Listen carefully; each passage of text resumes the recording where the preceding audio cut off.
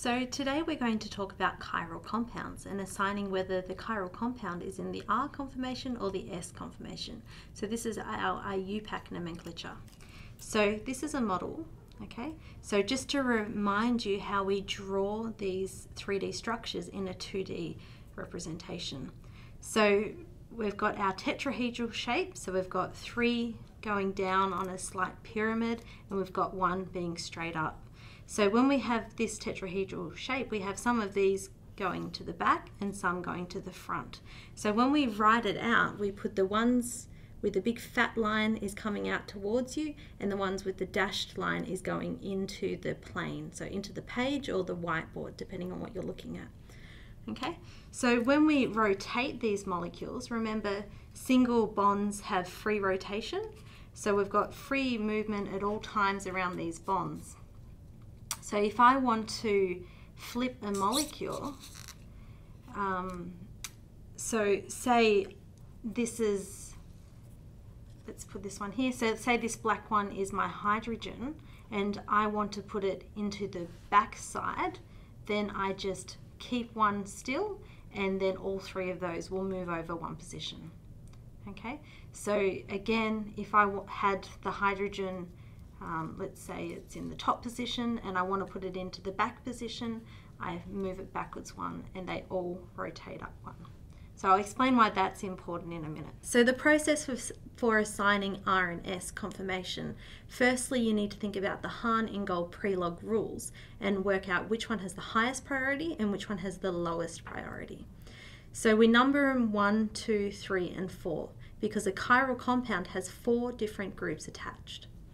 So looking at this structure here, the first rule in the cahn, ingold, prelog rules is to look at the directly bonded atoms. So in this case, we've got an oxygen, a carbon, a chlorine, and a hydrogen, and think about the weight of them. So I do molecular weight because it's the easiest, but normally you do the number of protons. But I seem to remember the molecular weight, so I'll go with molecular weights for this explanation. So carbon sits around about 12, oxygen's 16, chlorine's 35.45, and hydrogen's 1. So you can see clearly chlorine has the highest molecular weight, so it would be the highest priority. Oxygen at 16 would come in at number 2, carbon would be 3, and hydrogen would be 4. Now, it can get a little bit more complicated. There's 2 more rules. So if you're looking at this and hypothetically this one was the CH3 and this one didn't have the oxygen, but it was CH2, CH3, you look at the first bonded one, so the carbon directly bonded to the carbon, and you'd say, okay, well that one's the same. So you look at the next bond over and you see where there's a difference between them, and if there is a difference, you go for the one with the higher mass. So this one here, we have carbon's the first bond, then we have 3 hydrogens versus 2 hydrogens plus a carbon. So this one here has 2 hydrogens plus a carbon, so it has a higher weight than 3 hydrogens, because we know hydrogens are 1 each, whereas carbons are 12. So we've got 12, 13, 14 versus 3. So you work your way out until you get a difference in the weight. Another thing to consider when you're following these rules is if you have a COOH group, so we know this is a carboxylic acid, and if I was to draw out the actual bonds, it would look like this. When I'm counting, say this is bonded to my central carbon that I'm looking at. So when this is bonded to that central carbon, I've got 2 bonds going to 1 oxygen and a 3rd bond going to another oxygen. So I actually count the second stage of this as 1, 2, 3 oxygens. So I count every single bond going to the oxygens. So although it looks like you've only got 2, in these rules here, we've actually counted it 3 times. Okay, so once you work out your order, you then want to make sure that number 4 has got the dashed line, so it's going into the page or into the whiteboard. So sometimes you might need to rotate the molecule for this. So then once hydrogen is in the background, you then go for your arrows, you connect 1 to 2, 2 to 3, 3 to 1, and then you look at it and you go, well, is that going clockwise or anti-clockwise? So if it's clockwise, it would be R, and if it's anti-clockwise, it would be S. So this one here is in a clockwise direction, so it would be an R. Okay, so this has an R chiral carbon in the center of it. Okay, with this example here, we have an OH, a hydrogen, a CH2OH, and a CH3. So you'll notice that this CH3 is written in reverse. So because it's on the other side of the molecule, we write it as the carbon that's bonded to that carbon, and then we write the H3. So we show the order of bonding within the molecule.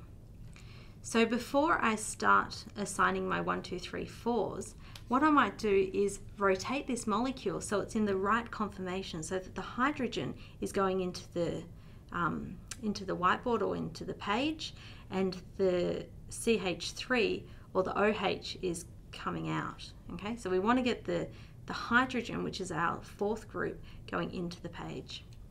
So if I've got my molecule here, so this is my OH, this is my CH2OH, so they're in the plane. I've got my CH3 going backwards, and I've got my hydrogen going forward. So if I rotate that one over, then my hydrogen will be going back in. I'll have my CH3 going up, and then my OH being forward. And this one stays in exactly the same spot. So I'll write that out. So when I've rotated this one, I will have my CH3 going up, my hydrogen going back, my OH, and my CH2OH. Okay, so when we've rotated this molecule, you won't always have a model available. So there's a little bit of a trick to remembering how to do it. So your CH2OH, because it's in the plane, it can stay same, and the other ones can rotate over one. So if you want to push the hydrogen into the back, you're going to be moving the molecule this way. So the hydrogen will go to the CH3 will go to the OH spot, and the OH will come down to the hydrogen spot. So you just easily rotate that over one spot. So you end up with this one. So now we've got it in the right configuration, we can then assign our orders. So going for the highest order here, we will have our oxygen that comes out at 16, and then we've got an example where we've got 2 carbons that are bonded. So remember, when we have 2 carbons, we need to work our way out. So the next bond is 3 hydrogens versus 2 hydrogens and an oxygen. So because we have the oxygen rather than the hydrogen in that third position, this one would be number 2. This one would therefore be 3, and this one would come out at 4. Okay, so then linking them up, 1 to 2, 2 to 3, leave out 4, and then we go 3 to 4, and we have a anti-clockwise, so it would be an S conformation on that one. Now if I look at the original one before I did the flipping, if you're finding the flipping very challenging, there's a little bit of a shortcut that we can do.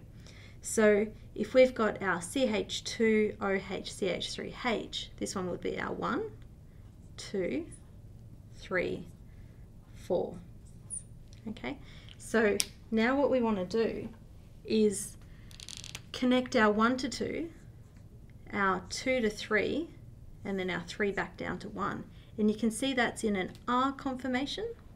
So you can see that is in a clockwise, so it's an R conformation.